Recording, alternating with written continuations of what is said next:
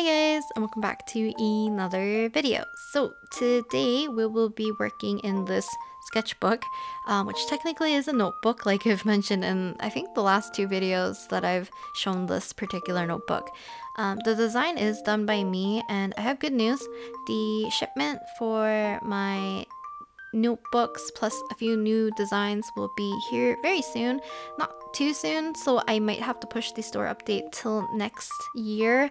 But yeah, if you guys missed out on the first batch, then definitely check out any of my social media platforms, which hopefully I will be letting you guys know when those are available again. Let's talk about the illustration. Sorry if this kind of breaks like the immersion of the video, but I drew this and colored it on the 10th of November. I know it's like the 23rd, no, 22nd when you guys are seeing this, the 22nd, which is Monday, and I'm literally doing the voiceover like the night before. So I actually haven't seen the footage in a while, but I decided to try something a little bit different. So usually when I've used alcohol markers recently, I've used them with kind of like any kind of like multi-liner or like just kind of like any kind of technical drawing pen or marker, and for the most part I've had an okay time using them. They didn't smudge too much, but recently I've been using them and they've been smudging a lot more, especially when I'm using like a lot of lighter colors. And it doesn't work great if you are working with like whites or maybe a lighter skin tone, or if you're trying to keep something very clean and clear. Yeah, if things are bleeding, it's going to be very noticeable, especially like around the face area. Like even if the skin isn't pale, any kind of like smudge marks coming from like black ink is going to be quite visible. So I decided to try something new and do the line art or the sketch in like pencil crayon. So in the beginning I showed you guys that these are actually the Prismacolor Scholars set, and these are like ones that I've used back when I was in high school, I believe. And these are a bit of the more affordable pencil crayons from the Prismacolor line, I believe, and they kind of have a harder lead compared to, or like the core is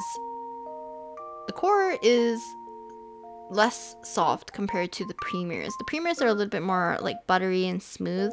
This one's a little bit more brittle and a little bit harder, which is great if you're doing line work, so you don't have to sharpen as much. You can get a little bit more thinner and cleaner lines, and that's what I kind of wanted. I know pencil crayon wouldn't exactly bleed, and because the marker doesn't really interact with the pigments, it doesn't really smudge, which is great. Did I talk about who I'm drawing today? If you couldn't tell, I'm drawing Diona from Genshin Impact. She's just a really cute character, and I don't think I've really drawn her all that much. I think I have a few sketches. I think one in my sketchbook and one unfinished little painting thing I've done on the iPad. But I wanted to draw her today because looking at the marker selection, I wanted to I wanted to color actually Kokomi, but I don't think I have the correct blue, so I decided to switch over and draw the next pink-haired little lady, Diona. So yeah, that's what we're doing today. I just really wanted to draw someone with pink hair. I usually don't do too many characters who have like very colorful hair with traditional medium, so it was kind of like a good opportunity, and I kind of wanted to try out markers in the sketchbook. You can see that there is kind of like a indication of a Copic marker piece on the left side of the sketchbook, along with some kind of like thumbnails as well. And yeah, I did a test before I decided to work on the Diona piece, and the markers actually work super great in the sketchbook. I don't know why, if it's because the paper is so smooth and thin, but yeah, it was easy for me to blend the colors for the most part. Oops. This might come off a little bit confusing. So sometimes when I'm laying down color, so you would have seen, like, isn't right what I'm doing right now. Wow, my brain's like shutting off as I'm doing this voiceover. But sometimes there's like little dark patches you can see from where I'm coloring, and it's not from any smudging, it's not from the marker itself. My paper is so thin that when it comes in contact with like alcohol markers or any kind of like it's basically, I think it's just the alcohol. It kind of gives it a translucent look, and I have a little backing sheet of, I think it's like the marker paper from ArrtX. So it has kind of like that film on the back of it. So I kind of use it as like a scratch pad and stuff, and preventing any little bleed through from any other paper as well. So I can kind of protect the next piece of paper behind it. And because I use it as a scratch pad, there's a lot of like darker lines and stuff that kind of show through when the alcohol kind of makes the paper transparent or translucent, when the paper is kind of like saturated and wet for a little bit, and then once it dries it remains kind of like opaque, which is great, because I got a little bit concerned when I was coloring in Diona's face and her hair that I could see these little like dark splotches, but those are dark splotches from the backing sheet paper that I used to protect the next sheet over. So yeah, but I think the pink hair turned out super cute. I actually really liked it. I did struggle a little bit with her outfit because I didn't have the correct kind of like muted navy blue color that she has for her like her hat and kind of like her shorts and a bit of like her collar and stuff. But also the orange that I had was a little bit too saturated, and I feel like I'm a noob when it comes to like using markers. I'm scared to layer up different colors together, because I've seen some that if you layer lighter color over a darker color, you kind of get this weird like blooming. I don't know if it's blooming, but you kind of get this weird effect. So it's good to layer darker over light. But I don't know. I think I need to fiddle around with layering a little bit more, because it was easy for me to layer colors in her hair. I was layering a light blue into her hair, and it kind of gave a nice kind of like purple tone that kind of pushed back those shadows in her hair. And I was just struggling. I was struggling a lot with picking colors, I guess. I didn't know if I wanted more pink tones or blue tones, so I kept layering colors on top of each other to see what I could use. But also because of how unfamiliar I was always checking the color sheet. But when I'm checking the color sheet, I'm also like pulling as many markers as I can out so I can have them all out when I need to use them. I need more experience using these markers, but I don't want to deplete the markers too much. I want to be able to savor my time using them, because I am actually not sure if these are refillable. If they are, then I'll look into it. But for now, since I don't really want to invest into markers quite yet, because for me, markers at this point, because I don't do a lot of finished work with them, I feel like they just are a super expensive hobby, I guess, if that makes sense.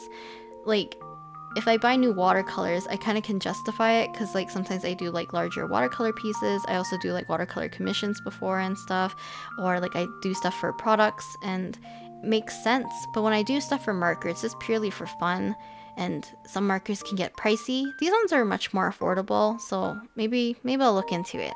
I'll see. I'm basically like verbally vomiting on my thoughts right now. It's like almost 1 a.m. I'm running on like 3.5 hours of sleep, because if you follow me on Instagram, you would have known that the 17 concert was like 2 days ago, I guess, by the time this video came out. And it was from like 1 a.m. till like 4 a.m. and I fell asleep at like 4:30. And I had to get up at 8 because I had to run some errands with my dad and my brother.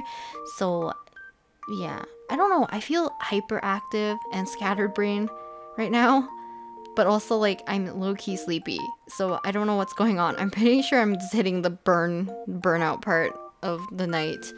But yeah, I think Diona actually turned out really cute. I absolutely adore how her like upper portion looks. I think it's because of how pastel everything is. I definitely want to look into other sets to get like pastel colors. I did do 2 other illustrations, I think, with marker in here. I think one's like, I did a Ming Hao, which looks really cute. And then the other one I did on a piece of cardstock, and I just stuck it into my sketchbook.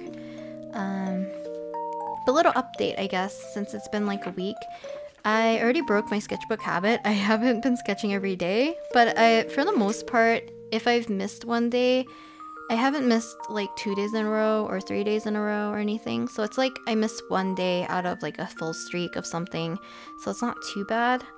But But yeah, hopefully I can get back on track. I definitely do want to sketch every day in my sketchbook if I can. It's just, I don't know if it's because of how many pages this sketchbook has or notebook has. I want to be able to work in it at like a decent pace, but also not drawing too much repetitive stuff, if that makes sense. I feel like I always gravitate towards headshots, so I'm trying my best to put in a little bit more full bodies, kind of waist ups, action poses and stuff, which is great because I figured out that using graphite, using mechanical pencils, like stuff like that, like pencil basically, is my favorite way to work in the sketchbook. But it is the longest way for me to doodle because I really take my time when I sketch with pencil. I love like figuring stuff out really lightly and then slowly going in, darkening up lines, then darkening up the values, and then trying to push things so they read a little bit more three-dimensional. And I don't know, I just really love working with graphite, so expect a little bit more graphite videos probably for the sketchbook doodles. But if you guys enjoy the marker videos, do let me know. I'll try to squeeze in a few more if I can, and I'll definitely look into getting maybe a set or two. I think someone said that if you buy the 80 set and the 90 set, then you will have like the complete set, plus if you buy the skin tone set. So maybe I'll look into those a little bit closer to the holidays where I feel like it's okay to spend a little bit more money. But yeah, I do not know what else to talk about. What else has been going on? I'm currently redesigning that OC from my previous sketchbook, and I think I'm set with his color scheme for the most part. I just need to find consistency in terms of drawing his face. I'm torn between drawing him with like super kind, kind of more like droopy, sleepy eyes, or do I want to draw him with more sharper, almost deadpan eyes? So we'll see. I think his outfit's kind of cute. He is in a turtleneck once again. I know, like fashion wise, it might overlap with Masaki, but I feel like Masaki has like a thicker, bulkier collar, and it's like a chunkier sweater. Well, this guy, which I do not have a name for him yet, but he kind of has like more of a skin tight, not skin tight, but it's like a thinner material that doesn't like really bunch up or anything. Kind of turtleneck thing going on. It's like a lot of the turtlenecks I think I own. It's like thinner material. Granted, I only have 2 turtlenecks, so I don't know what I'm talking about. I would like to get more. But yeah, I want to see if I can do a little bit more like washes and watercolor in the sketchbook. It's just, for me, I think it's fun to add color that way. And it's kind of more accurate. And the way that the edges for watercolor sits in this notebook, I think looks really pretty. So we'll see, we'll see. We'll see what happens. So, as you can see, I am now kind of darkening up some of the lines. We're actually nearing the end of the video, and I noticed that some of the lines were getting lost. So I'm trying to darken it up with this dark red for her hair, and then any kind of like little corners, I try my best to use the ultramarine color that I have, or like the navy color that I have, to darken it up so it kind of reads a little bit more easily. But I think she looks really cute so far. I'm just adding a little bit of like little hearts around her because I'm not giving her a background, I don't think. But yeah, sorry for like my scattered brain today. I think I should stop just doing these voiceovers at 1 AM with 3 hours of sleep. It's not good for me. And I'm pretty sure you guys are probably like, what the heck is she talking about? Like, she's probably sounds like crazy off her rocker. But yeah, if you watched the 17 concert, hopefully you enjoyed it, because my brain's like still pumping from the adrenaline from that. There's so many things I want to draw. Mingyu, Dino, and Wonu. There's another cute moment, and I want to draw it. I want to draw it so bad. So maybe I'll do that tomorrow. We'll see. I need to also record videos. I don't know. I'm super scatterbrained right now, and I probably should just end the voiceover, render this, and sleep. I'll talk to you guys next time, and thank you very much for watching. But yeah, talk to you guys next time. Bye!